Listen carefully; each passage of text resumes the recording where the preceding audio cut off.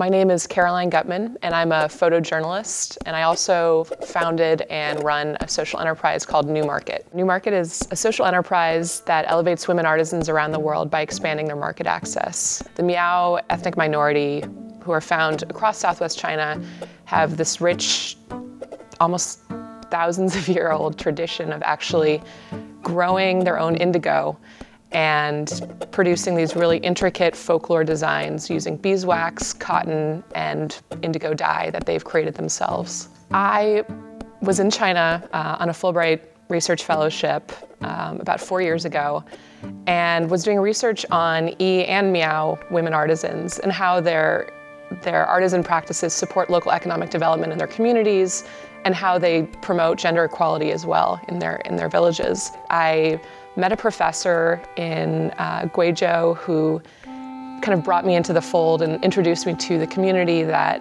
I ended up photographing and who I also work with through New Market. I fell in love with the process, the artisans, and I also learned that it was a much slower process and kind of story that I needed to allow to unfold. I would need to go back and kind of give it its due. There is one photo where if you kind of look in the center, there's a woman standing over a giant vat of actual indigo dye. And she is in the process of mixing the indigo. And she's mixing the indigo with water in a vat.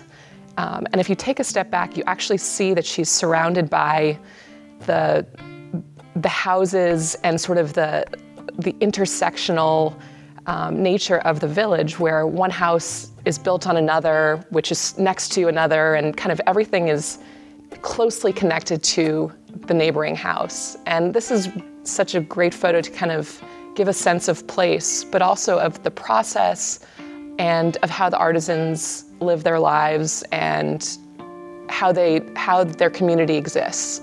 I think so much of the narrative we hear about China in the media is sort of this monolithic country, but we don't necessarily hear the stories from the interior of the diversity of the cultural traditions. And I think also with photojournalism, so much of what we see in the news is sort of stories of hardship and poverty and heartbreak. And what I try to do with my photos in Guizhou and of the artisan practice is show something that's really enriching, that's celebratory. What are the implications for this batik tradition in the lives that we live in? Why does this matter for the world we live in?